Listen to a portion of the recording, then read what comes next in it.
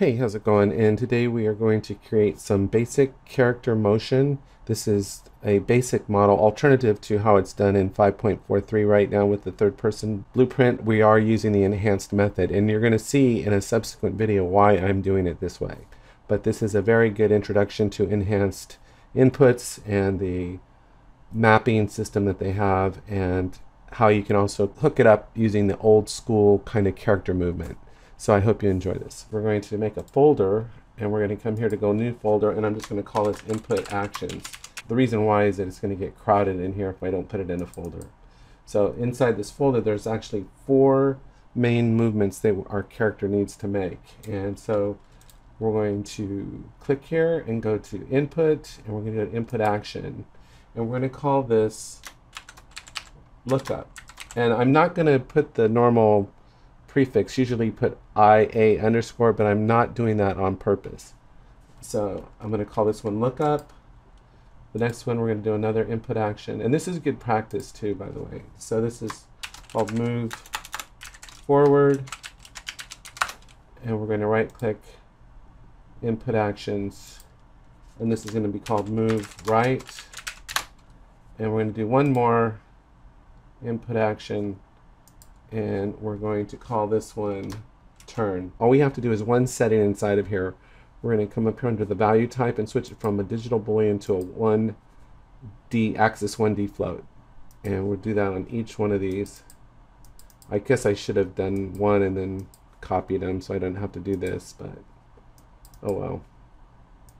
Here we go, axis 1D, and then the last one here, axis 1D. And then we've got those all created, and we'll just go save all. Then what we're going to do is we're going to right click, go to input, and we're going to create an input mapping context. So let's double click into this, and here's where we basically set up all of our controls, and there's just a few values that we need to do. And so I'll click into here, and I'll just leave it called new input mapping. I'm going to go ahead and dock it up top, and we're going to go to mapping here, and the first one that we're going to do is going to be the W and S keys. So I'm going to select here on go for my move forward here, click here, and like I said, this is going to be for the W key to go forward, which is our standard movement, right? So we're going to put a W there, and then here's the new way to do it. The value that we need is 1. So what we'd come is we come down here to modifier, and we go to scalar, and we click here, and we'll see it's already set to 1. So this one is done. So now what I'm going to do is I'm going to make another mapping, and this is going to be keyboard S. So oh, I'm sorry, I didn't mean to do that. I still need to add one here on move forward. Click this button here, and this one is going to be S.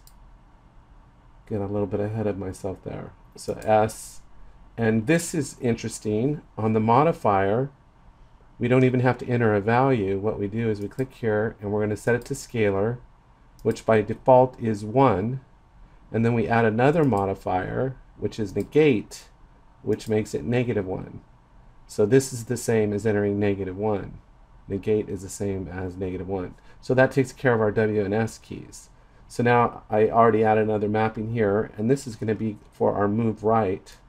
So we'll select our move right that we made right here, click here, and then we have this one here, and this is going to be A to move right on the keyboard.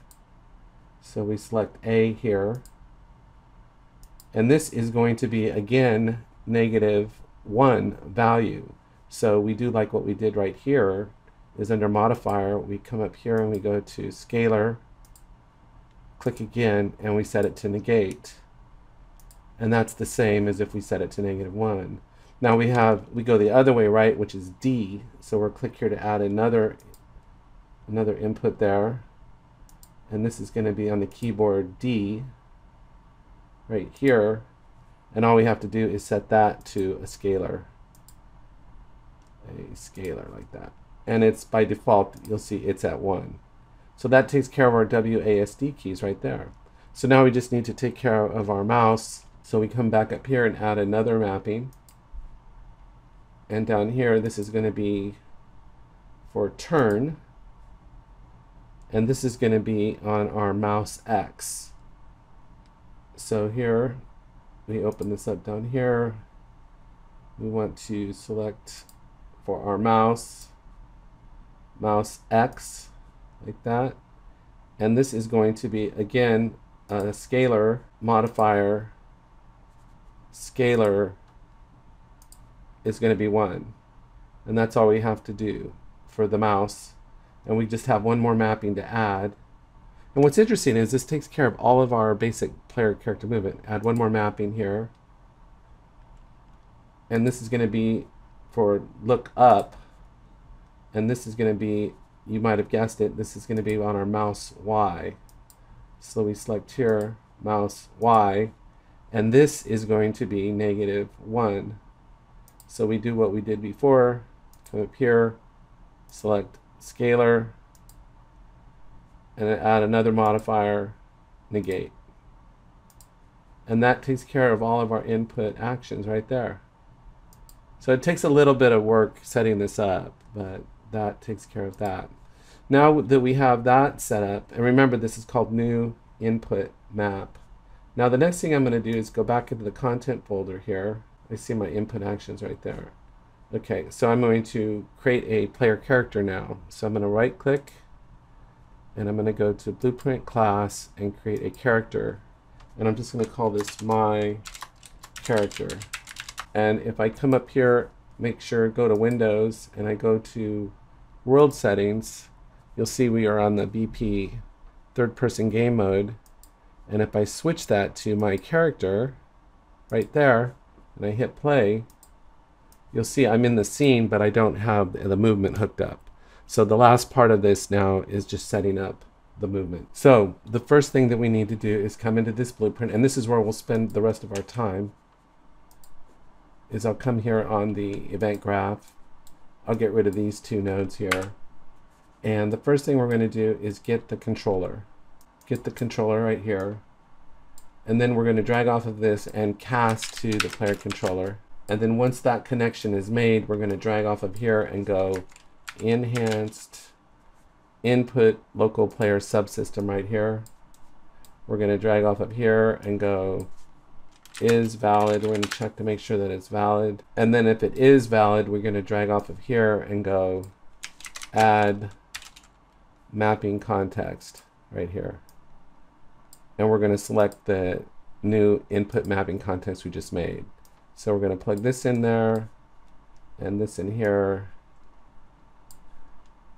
And that is our basic setup. Now all we need to do is just rig up the actual character movements. So the first thing we're going to search for is we're going to go get control rotation. Oops, if I can spell. Get control rotation right here. And then we're going to search for get forward vector. And then we're going to right click and search for get right vector right here. And then we can search for our input actions. So I can search for move forward. It should be right here, enhanced action event, move forward, right there. And then we should also be searching for the move right. So I can right click and search for move right, right here. And then this plugs into here, and this plugs into here. I can bring these down a little bit like that. And then this is pretty simple here. We just right click here and go add movement input. This one right here. And we need two of those, so I'll hit Control D. The rest just wires up here. So this yellow goes into the yellow.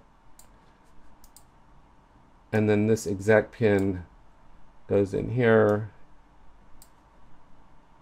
And the green goes into the green here. I can put a reroute node in there. And the green goes in there. And that is our basic WASD key movement. So then all we have to do is add our mouse control movement, our mouse input. And so for that, the two nodes that we need for that are add controller yaw input for the turn, and then add controller pitch for the lookup. And then all we have to do is get the inputs for these. So I'm going to search for the one is turn. I believe it's this one right here. And this just plugs in there like this, and this goes in there like that. And the last one is look up. So look up right here. And then this just plugs in here like this, and this plugs in there like that.